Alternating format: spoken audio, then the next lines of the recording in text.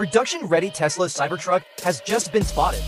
Huge shout out to @Ryan Zohuri for posting these videos and images on his Twitter page. As we can see in this video, chief designer of Tesla Franz von Holzhausen is seen opening the doors without a handle. Here's another video showing the charging port in action.